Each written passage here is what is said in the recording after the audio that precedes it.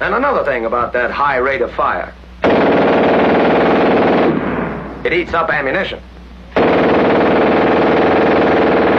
Almost 3 times as fast as our own machine guns.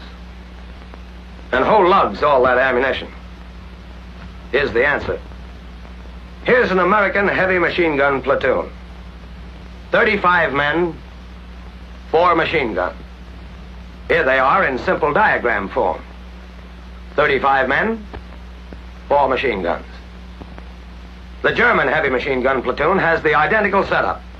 35 men and 4 guns.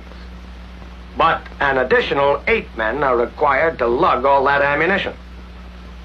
For these 8 men, we can substitute another machine gun squad with another gun, which will deliver its bullets where we want them to go. That's the choice we've made.